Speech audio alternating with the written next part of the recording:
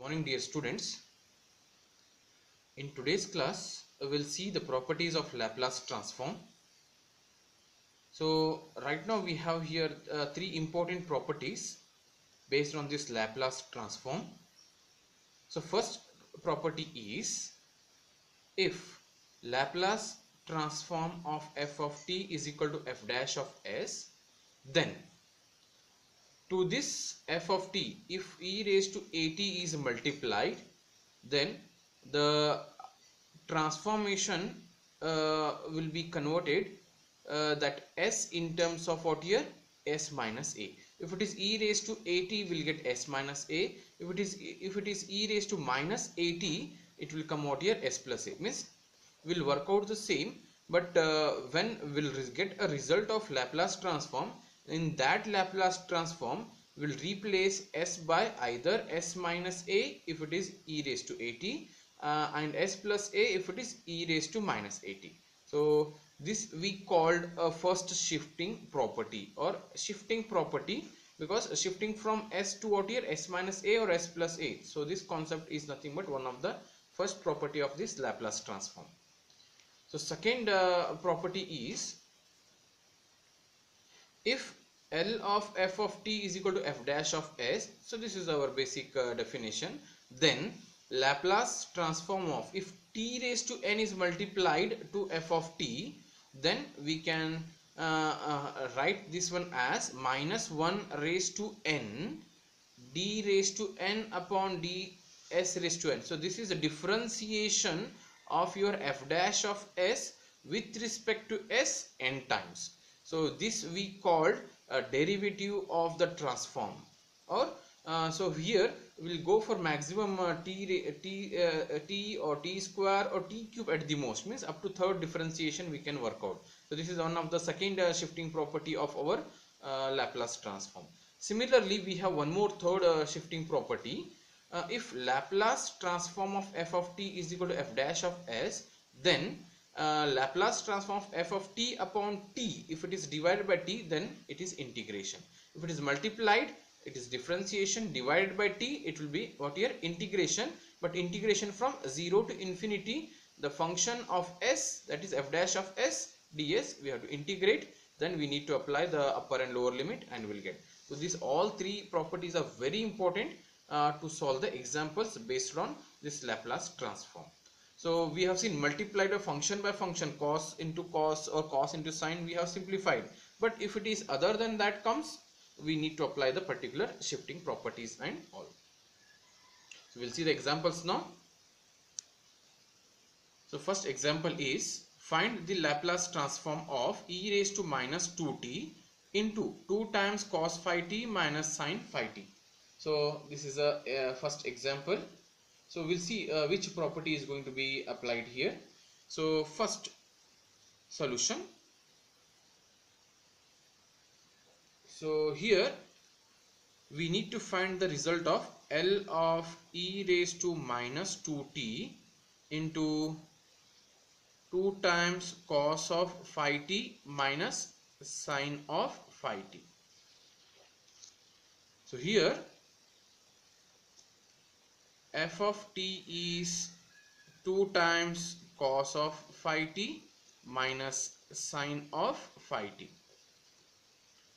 So here, because I will not include this e raised to minus 2t, because this is a first shifting, because e raised to 2t or minus 2t or e raised to minus at or e raised to plus at, if it is multiplied to the given any one of the function, then it is going to call as first shifting property. So leaving this e raised to minus 2t, so I am going to consider this as f of t here. So first we'll apply Laplace transform to this. So L of f of t is equal to, 2 is a constant, L of cos of phi t minus L of sine of phi t.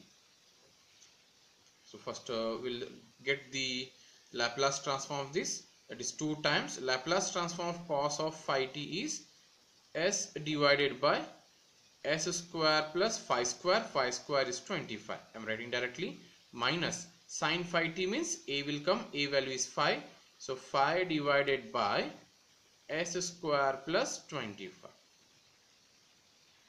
So we got this. So better we'll simplify because the denominators are same. So it will be s square plus 25. So this will become 2s minus 5. So this is Laplace transform of 2 times cos of phi t minus sine of phi t. So this is the result of that. Now we'll multiply as per the question e raised to minus 2t on both the side. So what happens here? L of e raised to minus 2t into 2 cos phi t minus sine of phi t. Then what happens here? So here I will write this one as 2s minus 5 divided by s square plus 25 bracket. So replace s by s minus, because of this plus, so because of this minus we'll write s plus 2, means s will be replaced by s plus 2. So therefore, so this will become what here? So 2 into s, wherever s is there you have to replace s plus 2 because of this shifting property. It will become s 2 into s plus 2 minus 5 divided by s plus 2 whole square plus 25. So simplifying finally, so it will become, open the bracket, 2s plus 2 2s are 4 minus 5 divided by open the bracket, so a plus b whole square, s square plus 4 plus 2 4s a plus b whole square, simplification, plus 25. So therefore it will be finally 2s minus 1 divided by s square plus 4s, 25 plus 4 is 29.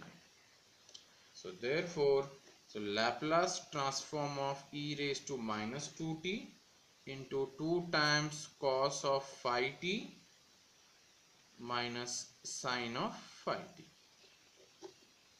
So this is the result by using the first shifting property. Similarly, I will go for the one more example here. So cos square of 3t. So solution. So here let our function f of t is what here? Cos square of 3t. But this is not a direct problem. So as we know that cos square can be written as 1 plus cos of the angle, cos of the angle, cos of 2 times the angle. 2 times the angle means 2 into 3 will become 60 divided by 2. So this is f of t. So therefore take Laplace on both the sides. So Laplace of f of t is nothing but 1 by 2 is a constant. Laplace of 1 plus cos of 60, so which is nothing but 1 by 2. I will separate it. Laplace of 1 plus Laplace of cos of 60. So therefore 1 by 2 times Laplace of 1 is 1 upon s plus Laplace of cos 60 is s divided by s square plus 6 square. So which is nothing but finally, so Laplace of cos square of 3t will become 1 by 2 1 by s plus s square divided by s square plus 36. So here we don't have any shifting property and all.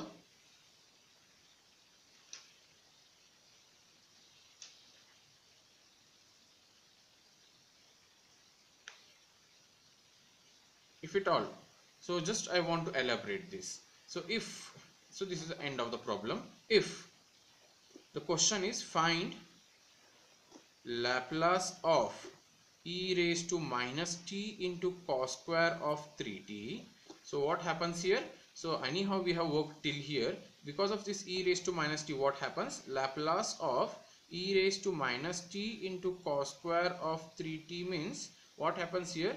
1 by 2 times 1 by s minus plus s by s square plus 36. So here, because of the shifting property, s will be replaced by s plus 1, because coefficient of t is 1, s plus 1. So what happens here?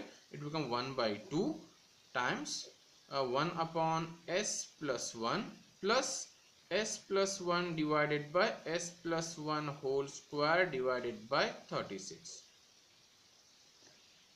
So hope it is clear. If it is shifting property is applied, so this resultant you are going to get here. So this is the result of Laplace transform of e raised to minus t into cos square of 3t. Okay, so this is the problems. So we'll see the few more examples in the next lecture.